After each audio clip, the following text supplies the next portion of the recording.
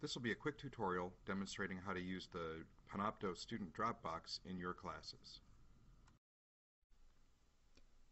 First, we'll demonstrate how to create your Panopto folder and connect your particular course to Panopto. I'm going to go to Tools. We need to go find the Panopto tools. We'll go to the Tools menu within my course, go to Panopto Focus Content. Now here you'll see my course has not been provisioned with Panopto. I just click the Configure button. The default folder is fine.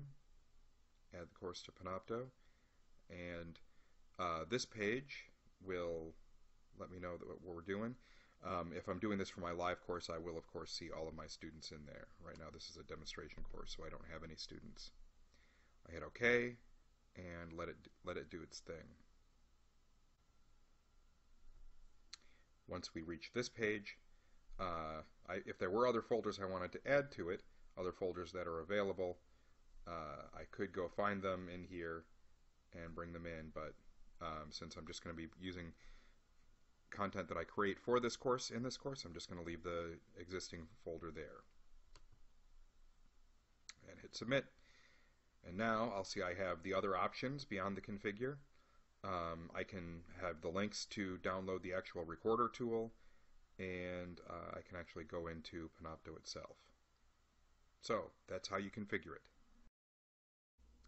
So now that we have it configured, we should be able to record directly into that particular folder for this course. So to demonstrate that, let's start up our Panopto recorder. If I don't already have it downloaded and it's installed, I can set it up here. But I already have it installed and I'm set up. I can hit create new recording, and that brings up this one. Now this is the Mac version. The PC version will look a bit different. You'll need to get used to figuring out what those tools are. But what I wanted to show you is my folder for this panopto.dev Panopto demonstration course is already there and available to me. So I did just create that, and now it's available. I can name my session, and I can start recording and record the PowerPoint and the screen capture and audio video, whatever I want to record. And then whatever I record will then upload into that folder and become available as a link here on this page for my students. So that's how that works. You've seen broader definition or demonstrations of that, but that's how that works. But our next step is going to be demonstrating how to allow your students to do their own Panopto recordings. For that, we'll take another step. Now let's talk about how to set this up so that my students can record. One of the first things I'm going to want to do is go over to the Panopto. What I need to do is go over to Panopto. Probably the easiest way to get there, especially since I need to go right to the folder settings, is going to be to click on the Panopto folder settings link that's on the Panopto page in my Blackboard course. So here it's dropped me right into that specific course that we created, and the folder that we created. If I go up here to the overview, I'll see create Dropbox as this option here. So I can control the name, I can add a description. Create Dropbox. This Dropbox is going to be a place for my students to deliver their content. So I'll hit create Dropbox, and now it's created that Dropbox for me. It's just a folder. So now if I go over here and look for my course, there's my Panopto drop.dev, and if I use the triangle to open it up, there's my Dropbox, and that's also available.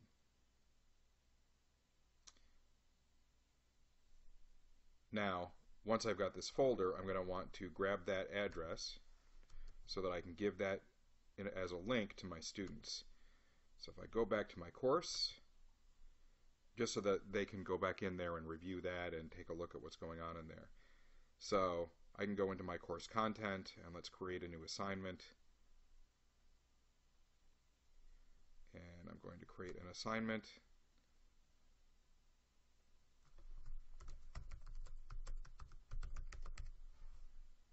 So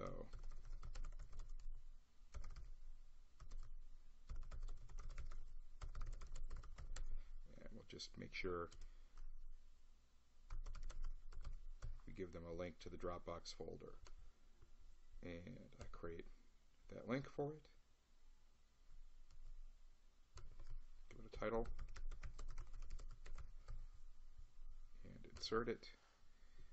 And hit submit.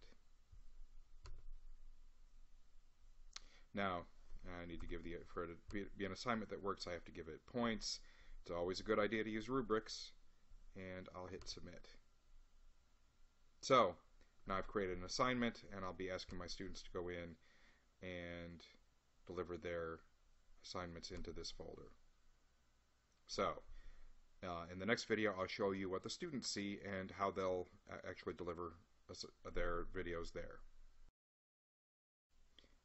This video will be a quick demo of what the students see. So in this case, I'm logged in with a test student account that's also a student in this particular course. I wanted to show you one thing, show you what the tools view of that Panopto folder looks like for the student.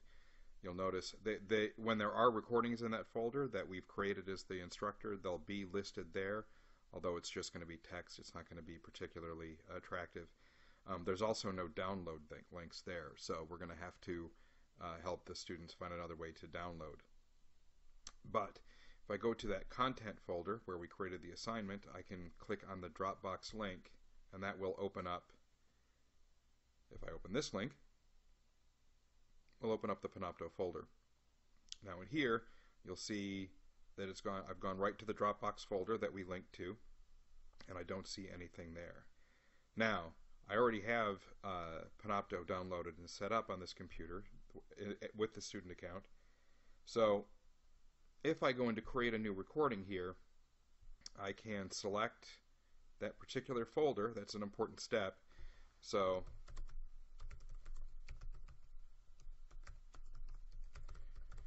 give it a title, and I'm going to record my screen capture and my audio.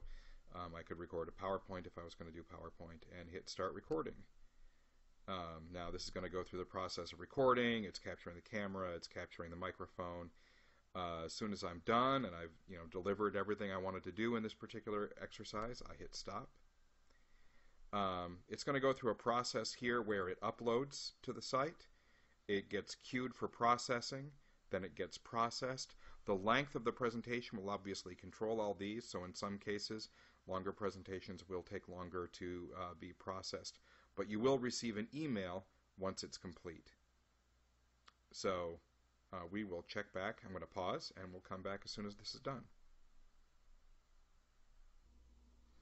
Alright, we're back, and it's telling me that it's completed, that encoding has reached 100%. So let's go to our Dropbox folder and refresh and see if my video there's my video. So as a student, I've been able to upload that to the site. If I go in as the instructor now, and I go back to my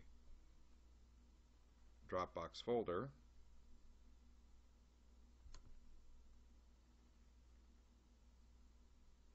you'll see the student recordings don't show up here. So I'll need to go out to the Panopto folder.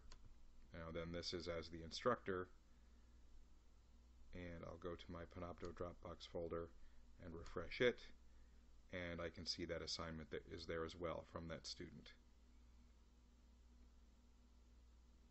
As the instructor, any recordings that I create will show up here, and I can then use that link in other places throughout the site as well. But that's how it works for the students.